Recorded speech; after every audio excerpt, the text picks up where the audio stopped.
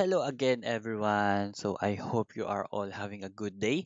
So today we'll be continuing our lesson for engineering economy. So we have now the fourth type of annuity, which is the perpetuity annuity. So again, we have the ordinary annuity, due annuity, deferred annuity, and the last one, which is the perpetuity annuity. And now for the definition, uh, going back, recalling some of the types of annuities, we have ordinary, the payments are made every end of the month, or and due annuity is payments are made every beginning of the month, and deferred has a delayed payment or delayed years. Now for perpetuity, the payments are made indefinitely or forever.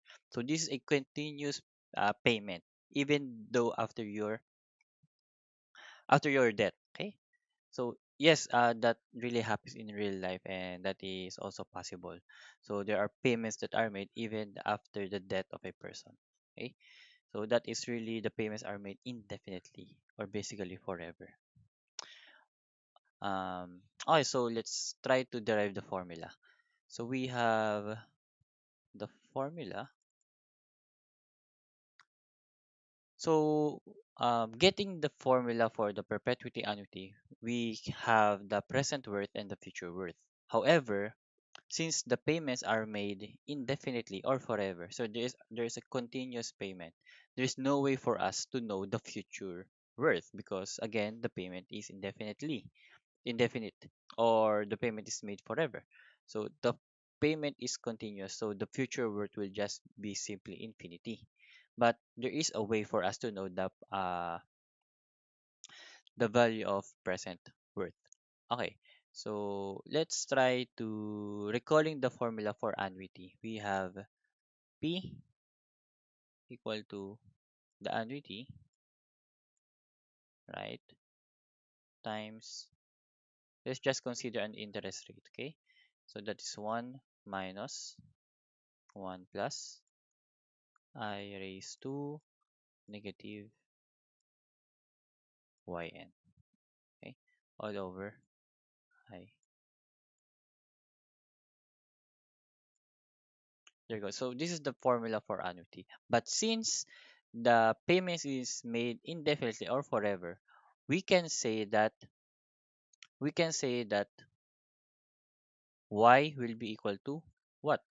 We can say that this is just equal to infinity, right? Infinity. Now, considering only this part, okay? This part only. Now, considering only that part, we can have, rewriting that part, we have 1 plus I raised to negative yn. Now, I can rewrite this as, if I want to make it positive, the exponent positive, all I have to do is just bring down the 1 plus I. You bring down. So, bringing it down, you have um, 1 plus I raised to yn. Now, the exponent now will be positive 1. Will be positive. Okay. But we all know that y is infinity, right?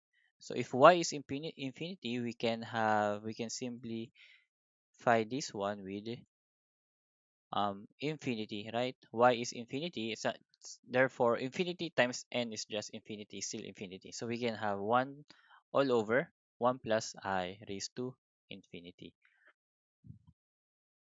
Now, um getting the value of this one, what will be the value of this one? We will have here, we can have here, applying the concept of limits. We can have here the, no, even without applying the concept of limits, we can have here, since the value of this one, 1 plus 1 plus I raised to infinity, we all know that the value of 1 plus I is always greater than 1, right? That will always be greater than 1, because I will never be 0. That is all, even though that is 1%, that will be 0.01. So that will become 1 plus 0.01, that's 1.01. So that's still um raised to or greater than 1. So raising a number which is greater than 1, for example 1.01 raised to infinity or raised to a very large number, you'll have your 1 all over a very large number. Okay, so as you can see, for example, we have 1 half, that is equal to zero point 0.5, right? Zero point 0.5, and 1/3 is equal to 0.33, and 1/4 is equal to 0.25, and 1/5 is equal to zero point 0.2. As you can see, when when the denominator gets higher and higher, increases in value. This one, when the denominator increases its value, it keeps increasing. The value of the fraction decreases. Okay, from zero point 0.5 to 0.33, 0.25 to zero point 0.2. So if I will make the denominator a very large number, like this one, like this one, it will approach. We can say that this is approximately equal to what? 0. Okay, that will now be approximately equal to 0. Therefore, we can say that this part is just 0. Now, considering that factor is 0, and simplifying the value for this one, you'll have here p is just equal, so that is just 1 minus 0, so that is just 1. So a times 1, that will become a all over I. So this will become the formula for perpetuity annuity. Just these ones. Just this formula. Very easy to remember. P is equal to A I. Okay, so with this formula, I think we can go now to our sample problems. Okay, so going for our first problem, okay, so we have a product is to be paid perpetually. So we can now consider that this annuity is a perpetuity for 11,506 at the rate of 5%. So how much is the present worth of the product? Okay, so for number one, is put down the givens first. We have to be paid perpetually for 115 rate of 5%. Therefore, that is our A, or the annuity. So this is 11,506, and we have a I of equal to 5%. So how much is the percent worth of the product? So we are now required to find the P. So all you have to do is just simply um, direct sub it to our formula, which is P is equal to A over I. So this is just 11,506 all over. Again, 5% is also equal to the decimal equivalent, which is 0.05. Don't forget about that. Okay, so using your calcu, the value for that is simply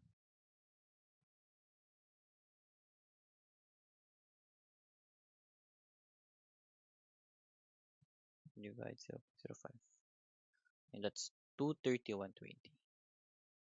Okay, so the answer for this one is 231.20.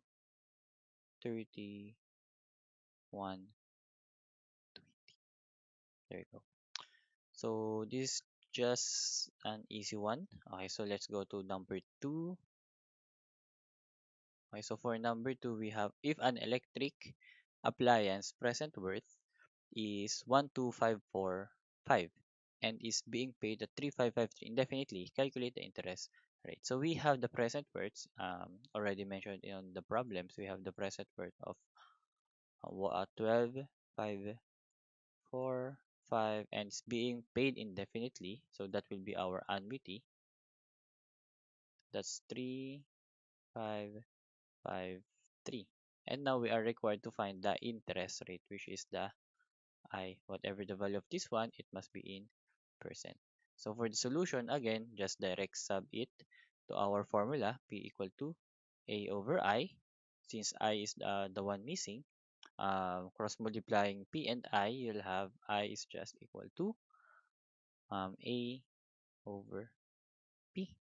So A will be 3, 5, 3, 3 all over 12, 5, 4, 5. So getting the value for this one, we have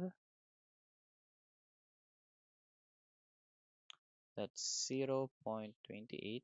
You can use 4 decimal places, 1, 6. Or this is also approximately equal to 28.16%.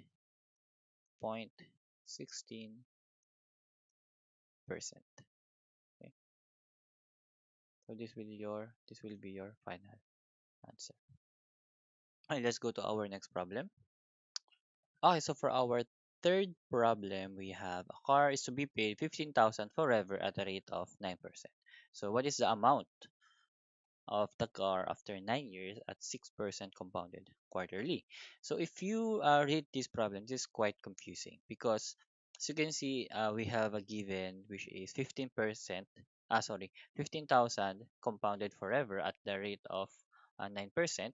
And we have another interest rate given which is 6% compounded quarterly. So what is the amount after 9 years? As I mentioned earlier, there's no way for us to know the future worth, right? Because the payment is made indefinitely or forever. But you can um, you can somehow bring the money to a specific year. Okay, so we will try to do that in this problem. So doing that, so let's put first the givens. So we have the given of paid 15,000 forever at the rate of. So we have an A, so that is an A to be paid because that is the amount being paid. So that must be 15,000. 15,000 and we have an I of 9%. So that is, remember this one, this is forever. Okay? So we can say that this part is perpetuity.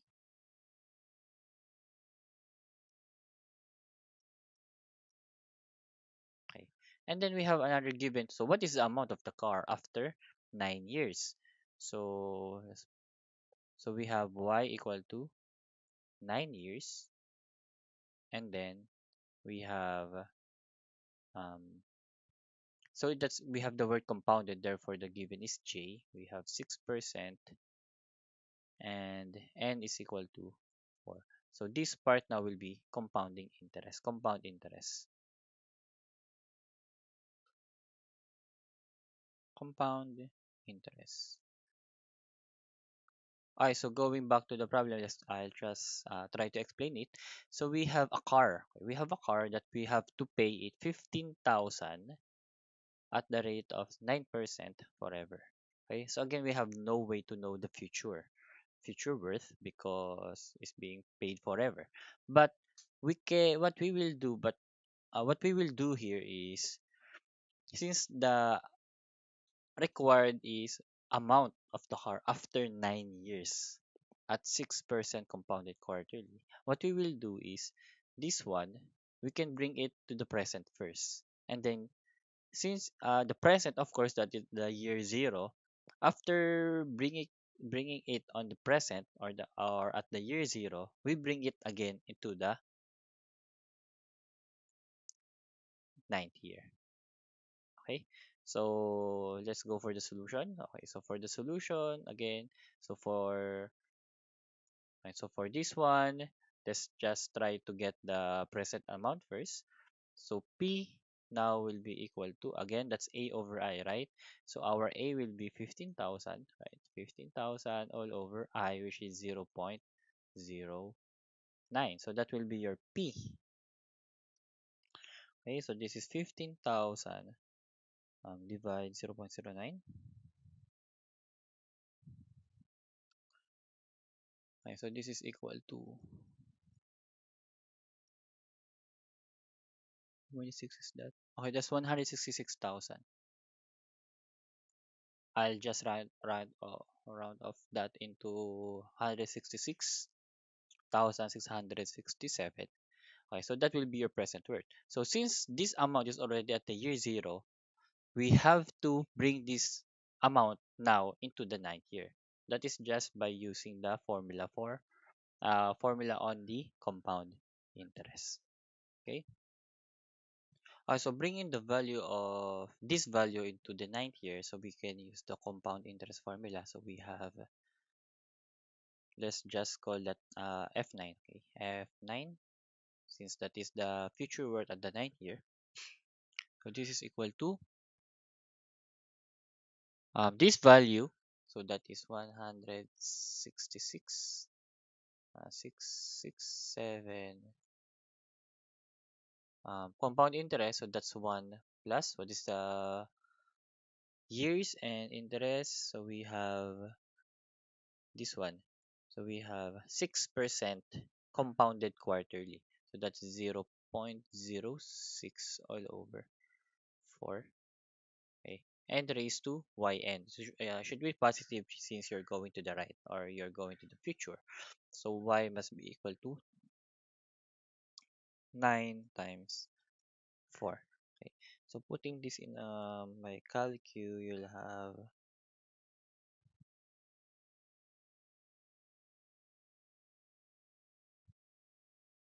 1 plus 0.06 over 4 raised to okay. So the answer will be 284,856.